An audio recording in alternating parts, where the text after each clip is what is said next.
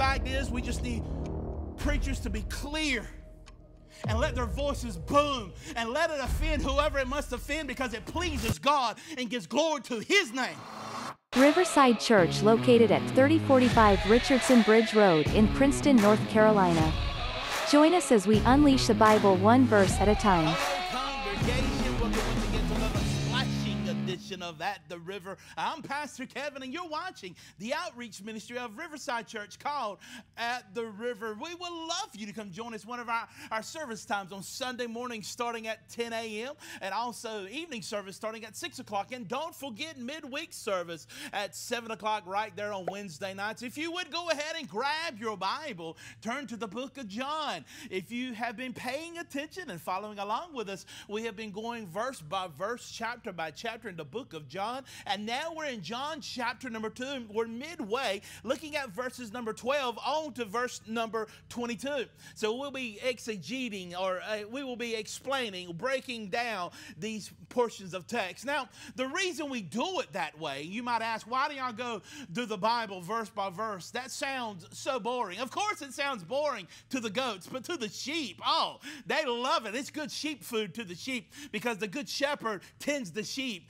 The goats want to be entertained. The goats want smoke machines and lasers. They want a disco ball to fall. They want a pole dancer. They want motorcycles and a cannon, and they want clowns. But for the Christian and the sheep, the good shepherd tells us to go verse by verse, chapter by chapter. And mainly, let's just use plain logic. Imagine reading a novel and a book. You wouldn't jump around in that novel and book. You will use it systematically. You'll begin in chapter number 1, and you'll go to chapter number 2. Maybe you might read the end of the book to decide, hey, if I want to read this or not. You can do that as well. If you read the book of Revelation, you can see the story of redemption and how Jesus comes to die for sinners, and know that no matter how bad it gets throughout the scripture, Jesus wins in the end. But in the middle of this redemptive story, we hear about our hero, Jesus Christ, referring to chapter number 2 of John. Go ahead and open your Bible and look at verse number 12. Previously in this chapter, we see where Jesus leaves the party known over at Canaan land, known as the first miracle that Jesus ever performed. Isn't it fitting that Jesus, the bridegroom of the church, shows up at a place where there are vows exchanged, where the husband or the groom will look over to his bride and tell her that he commits himself to her, that he will actually extend his arm and cover her. No matter what rainy day comes, he's going to shield her and he's going to be there for her. How fitting for the church to read in the book of John, the youngest of the disciples, to pen this and read in chapter number 2 that Jesus turns the water into wine and performs the first miracle there, because we as the church can see that the Old Testament, the old ceremonies, those jars that they used were symbolic of the Old Testament. Those old jars, those old ceremony washings that they used every day was now to be filled with water and now transformed into wine. We understand that this ain't Welch's juices. This ain't a juicy juice. This is actually wine. It's not imitation. And we know that from the text, because the text can defend itself. Here we see that the master of the feast actually tells the groom, I can't believe that you waited for us to get good and drunk before you brought out the good wine. Here, the wine that he's tasting, that Jesus transformed, is fermented. It's what we allude to back in the book of Psalms as joy, that God will supply all our joy. And joy is alluded to the wine. At this festivity, there's joy and the wine is flowing. Are you saying, preacher, that I should drink wine? I'm not telling you that. I'm telling you that in chapter number 2, that it's not about wine. It's not about if you can enjoy a glass of wine and still be a Christian. It's about Jesus. That's what it's about. That he's the fountainhead, that he's the source. It's all about him. If you're lacking joy in your life, and if you look into the barrel of your life and it's hollow, and you find there is nothing there, well, come to Jesus. Come to Jesus and be someone who's happily married because you have joy unspeakable even when there's times when things are rocky. Come to Jesus if you're a student in school and you're trying to go and honor your mother and father, but there's just no joy. I know we all chase happiness, but happiness is fleeting. And Christian, you'll do well to seek joy. Joy unspeakable, and you can only find that in Jesus Christ. That's what chapter number 2, the beginning, is all about. But now we switch gears. As Jesus leaves the party, he's leaving Canaan land, him and his disciples, and there's only 5 of his disciples with him at this point. But his mama and him, that means his mother and his brothers are with him as they're leaving the party. Now, Jesus was invited to the party because everybody wants to invite Jesus to the party. I know that some people think that Jesus is a stick in the mud, that he's very stoic, he doesn't laugh, he's very boring. But that's not the fact. The fact of the matter that he's the author of life. Of course, there's going to be life in the way he lived. He lived life to the fullest. Nobody ever lived like Jesus because he lived holy. Now, we think that life, living it to the fullest, is going down to the coast and surfing all day, growing long hair, and say, yeah, man, as you play hacky sack, and you live your life to the fullest with no responsibilities. But no, Christian, living life to the fullest is being holy and being like Jesus. So we can see that Jesus, in his holiness and his righteousness, was invited to the parties. He didn't sin with them. He actually preaches to them and sets the standards. That's letting us Christians know that even if we are invited to the party, we're not to sin. Jesus sat down with sinners. He received sinners, but he didn't sin with them. As we look in chapter number 2, we see in verse number 12, and after this, that means everything we just talked about, he went down to Capernaum, and with his mother and his brothers and his disciples, and they stayed there for a few days. The author John is keeping good details here for us to pay attention and read the narrative of Jesus Christ. But now, as we see, time is now catching up, and now there's about to be a big festival to take place right there in Jesus' region. And if you're a good Jew, you're required by the law, by Deuteronomy and the book of Exodus, all those laws that Moses wrote, that you're required to come before the high priest at least 3 times a year. You're supposed to make the trek. You're supposed to get on your camel, kick the kickstand down, and ride into Jerusalem at least 3 times a year. And when you come, you're supposed to bring your family with you. You're supposed to bring a sacrifice to the high priest at least 3 times a year. I know some Christians take that literal. They show up at church on Easter and Christmas and maybe Thanksgiving if they eaten, but you're not under the law. You actually have liberty, and you can come freely to church. But we'll get there. I'm going to pump the brakes. I don't want to give away the point of the sermon here. But Jesus is actually going to go over the Passover now, and we learn about the Passover in the book of Exodus when God passed over the children of Israel. Whenever there was a lamb that was slain in that household and the blood was smeared over the doorpost, the death angel stepped over them, and they sought out the Egyptians and anybody who did not live up to the instructions of Moses and took the firstborn. And they honor God on that day, remembering how God used his outstretched arm and brought Israel out of Egypt. That's what the Passover is all about. And now there's expectancy in the air. There's electricity. People are excited. Mostly for us to understand in our Western civilization, to understand what it's like. So I like around Christmas.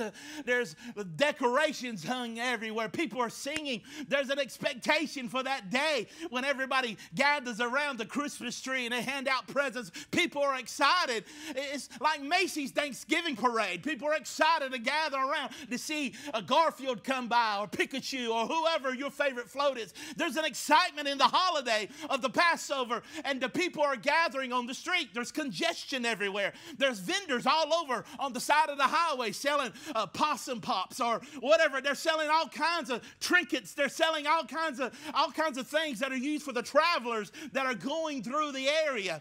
And now Jesus will make his way towards Jerusalem for this Passover, and his family's coming with him.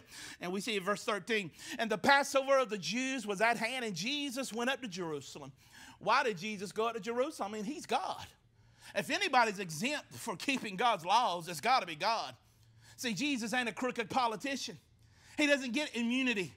He actually brings himself down under the law to keep the law, to help people like me who could never keep the law. He comes and brings himself under the submission of his own commandments to show somebody like me, a living rebel, somebody like me who does not want to keep God's law. And he keeps God's law perfectly, and then it's a credit to my account. Already we see here the story of grace and mercy in verse number 13, that Jesus keeps the law of God fully. And now you might have the attitude, well, Jesus kept the law, I don't have to, and I'm not going to. Well, you're not being like Jesus. That's not legalism, because Jesus actually tells his disciples, if you love me, you'll keep my commandments. Woo, I know you need some ice for that burn. You might need some kind of ointment for that burn. But here, Jesus goes up to the temple. He's not required to. He does it happily. He does it more willing. I wonder, you Christian, do you go willingly to church on Sundays, or are you drugged there by your spouse? Do you go there out of guilt? Do you go there out of anger? Do you go there with other motives to see who came and who didn't? Do you come to see who came and who didn't and gossip about who was there and who wasn't? Do you go to church to see who drove what? Do you go to church because you have to go because you're singing in the choir? Do you go to church just to see what the pastor's going to preach about? Do you go to church because you have a political agenda? Do you go to church to do business with everybody else and rub elbows with other businessmen in the community? Do you go to church because it's a safe environment? You can go there and they can tell you how special you are and how important you are, that you're a snowflake in the eyes of God. And if God had your picture on in heaven, it would be on the refrigerator, and he would come every time and smile, and he would just love you even though you're the biggest sinner that the world has ever seen. Well, what is your motive to going to church? Not that you have to, that you get to. You get to gather with the other faithful and hear about Jesus and what he's done for sinners. If you're going to a church and you're comfortable in your sins, sitting there in your pew, that's not a good church. If the pastor does not step on your toes, if he don't stomp the life out of you sometimes because you live in a sinful life, you're going to the wrong church. If that pastor, the preacher, if the deacons and the congregation are more concerned about your tithing and your attendance than your salvation and your holiness, you're going to the wrong church. And take my suggestion, run from that church. Run from a church where they can't correct you. The only sin in some churches is correction. That I can sin all I want, but don't tell me that I'm wrong. Don't tell me that I'm sinning. I don't know how we got on this, but somebody needs to hear it.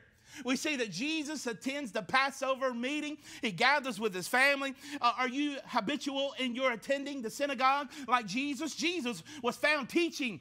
He was found teaching in the places of the assembly. Are you a Christian, and do you routinely find yourself in a place not because you're the teacher, but because you're being taught?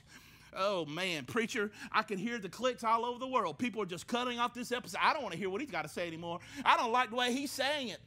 In verse number 14, and in the temple he found those who were selling oxen and sheep and pigeons and money changers sitting there. Now, what's the problem with this? I mean, Caiaphas and Ananias, who are the high priests, they were at the time. One of them was actually replaced because he was so corrupt, and the Romans put the other one in. Ananias and Caiaphas here had set up a deal and made it so easy to go to church, go to the temple. Imagine if you are a Jew and you're required by the law of God to go to the temple at least once or twice or 3 times a year. Imagine if you had to trek 100 miles or maybe more. Maybe you're from Dan or Beersheba. That's the northern regions of Israel. And you had to go all the way to Jerusalem. You had to bring a sacrifice. You got to bring an oxen. You got to bring some pigeons. You got to bring some sheep.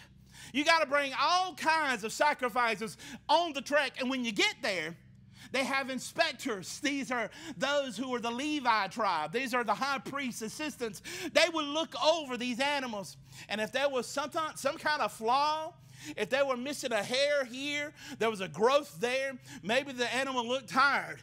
Maybe they didn't like the way the animal leaned on its side because it was tending to one side of its leg, and maybe it walked with a limp. They would disqualify that animal and say, hey, you got to buy one of these animals.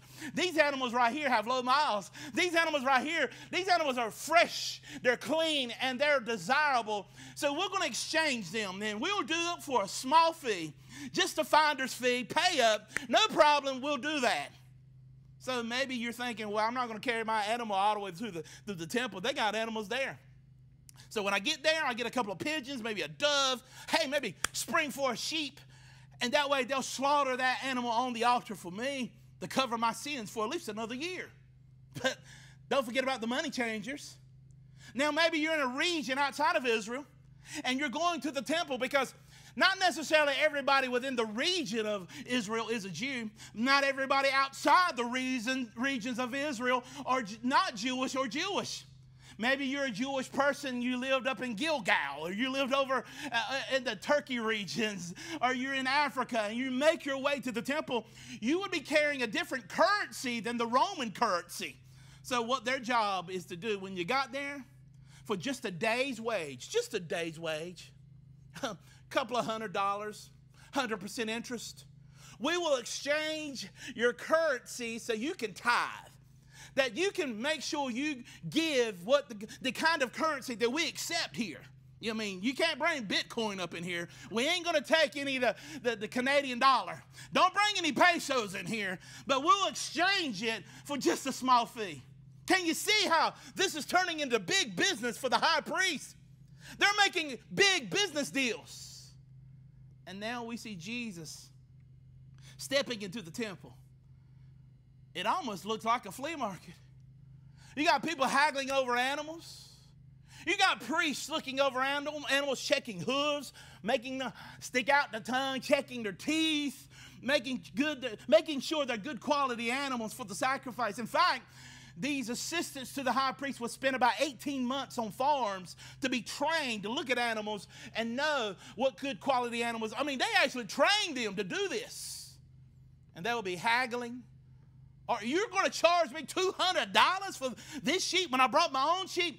Hey, we'll take that old junker off your hands and we'll trade it in for this nice, fresh, young sheep because that's not going to pass quality control.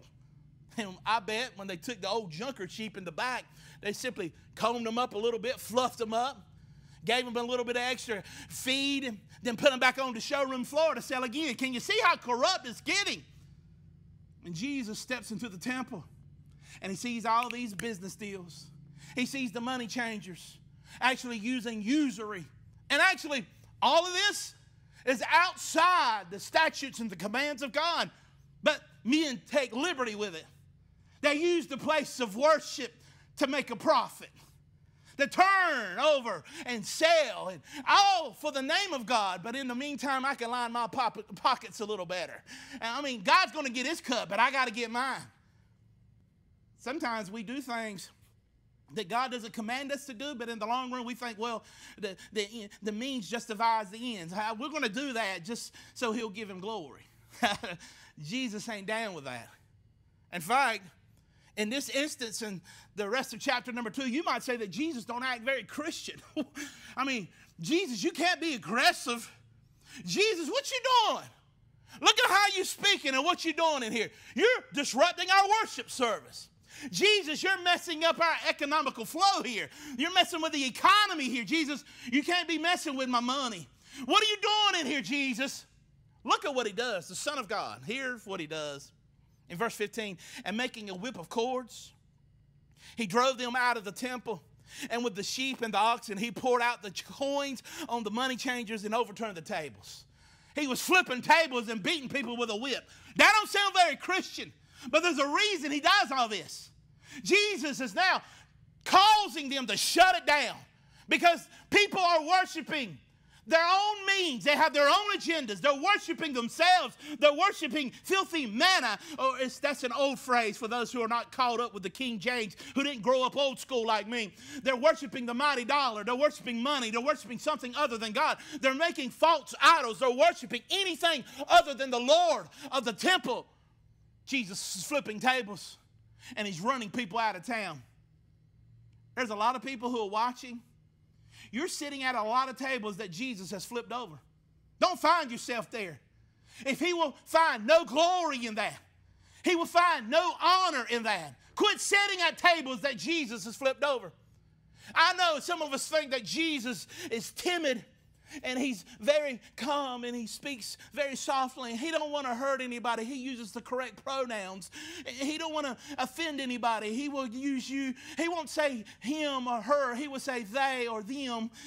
We don't want to hurt anybody. We want this to be a safe place. We're going to have rainbow flags that will take all the crucifixes down. We don't want to hurt anybody's feelings. We don't want to marginalize anybody. We don't want anybody to feel like they're left out here. We're all inclusive. In fact, you can belong before you believe here.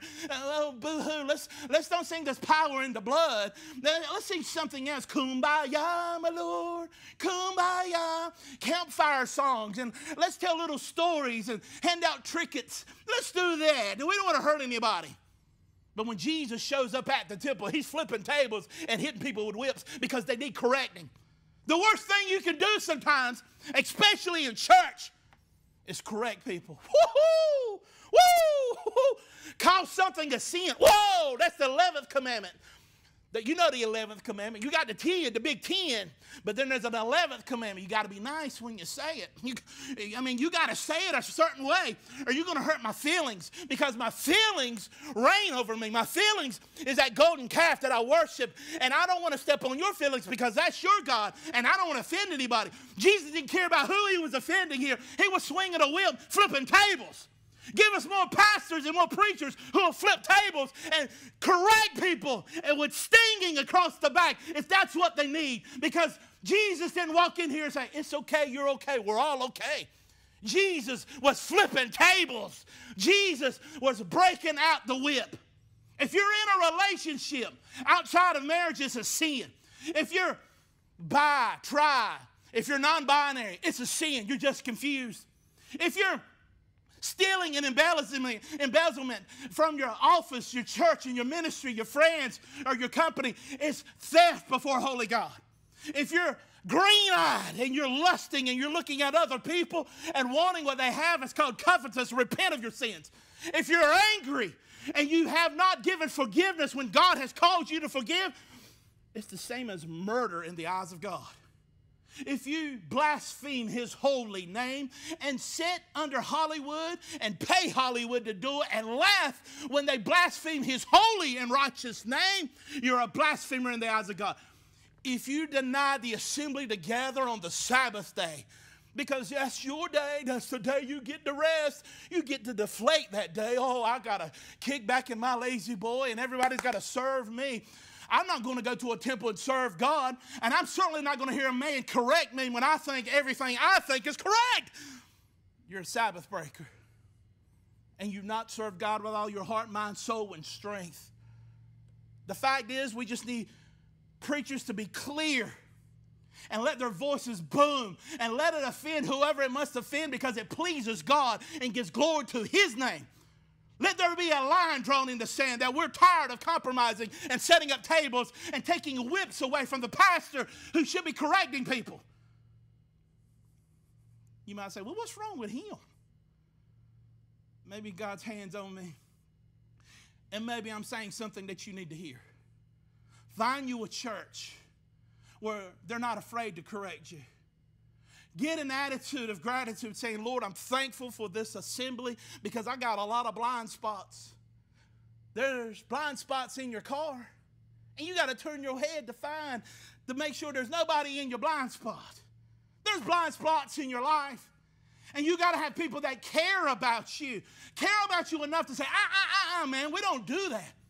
We don't cheat on our spouse. We don't live a frivolous life where there are no repercussions before God, because it's appointed for man once to die and then the judgment. You're going to stand before God and give an account for your life.